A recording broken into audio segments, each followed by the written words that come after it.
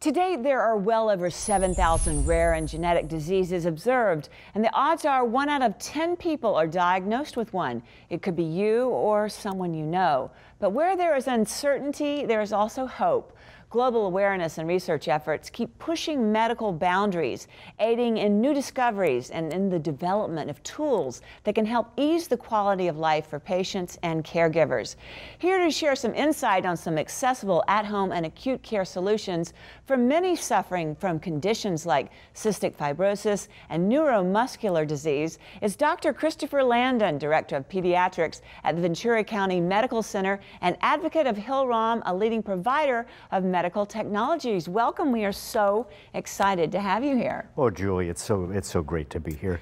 Well, I just want to ask you, in basic terms, what is a rare and genetic disease? Well, there's some 200,000 people in the United States, so this is a relatively rare condition. Some of them, like cystic fibrosis, there are only 30,000 patients in the United States with this disease. So about 80% of these diseases do have a genetic origin.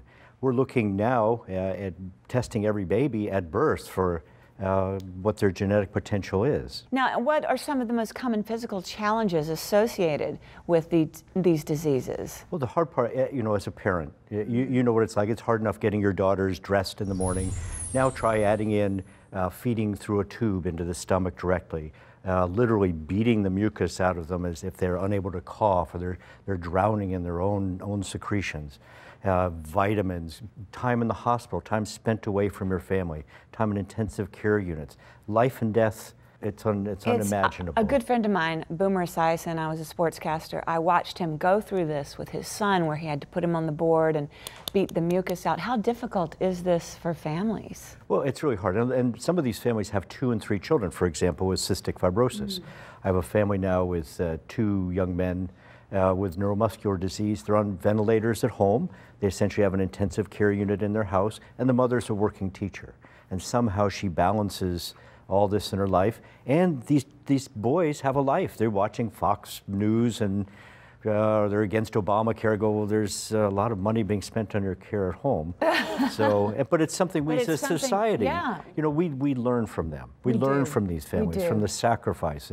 They give us understanding about what our own lives are all about. Well, when we come back, we're going to take a closer look at some of these rare and genetic diseases and the technology offering new hope, yes, and a greater quality of life to patients and caregivers. So don't go away. We'll be right back.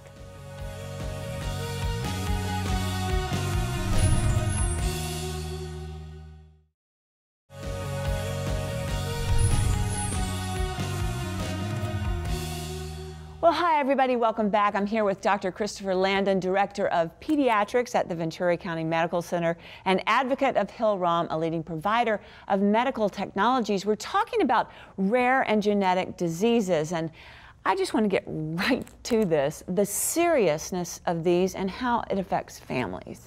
Well, for example, one is cystic fibrosis. 1 in 20 people is a carrier of the gene. They meet that other 1 in 20, and about 1 in 4 of their children will have cystic fibrosis. This is a progressive disease, thickening the mucus in the chest. They die a pulmonary death. They drown literally in their own mucus.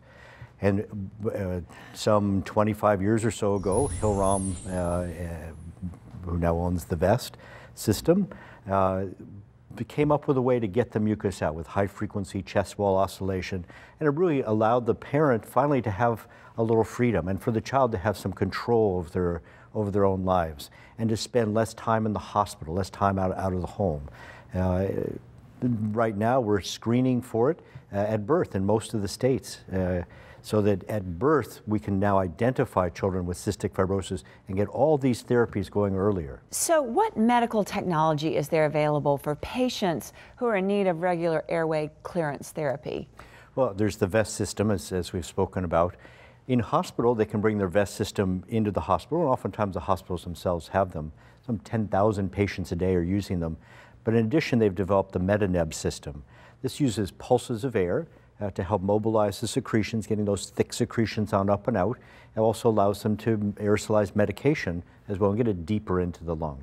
So that now it can be part of their life 2 and 3 times a day. They can help it. You brush your teeth, That's and they need to great. brush their lungs. They need to get that mucus out, that infected mucus Well, out. what we were saying is that before they were so dependent on their parents, and at a certain age a child wants some freedom. They don't want to be, you know, this vest really gives them that freedom. Well, it gives them that freedom, and now when I started in this, kids lived to age 2 with cystic fibrosis, Wow. and then 12, and 19, and now they have lives. They're not someone with cystic fibrosis. They're a person, and they have a disease. It's called cystic fibrosis, but they have a life to live.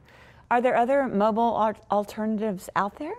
Well, there are some things that require coordination, and so for our children with neuromuscular disease, another problem, for them, they can't coordinate these things. There are children with severe cerebral palsy and other inherited genetic diseases where they can't manage a cough, and so they're All the time. and you can feel that mucus in their chest. And so again, it allows them some freedom. And my girls are now young women and getting married. My boys are now young men and getting married. And they have an independence then from not having to depend on their husband or their wife for that. And are Hill-Rom's the Vest Airway clearance system, are they available to anyone? Yes, there's over 24,000 physicians who prescribe it, over 124,000 patients with it in their home. And every day in the hospital, over 10,000 patients are using it. This is, you know what, shake my hand. You've changed the way we can treat this disease. Thank you so much for joining us today. It's just such a pleasure to know that this kind of work is ongoing. And I just want to say at the Balancing Act, we stand for the cure. Join us weekly as we continue to look behind the mystery of rare and genetic diseases. There is hope, and it starts with awareness.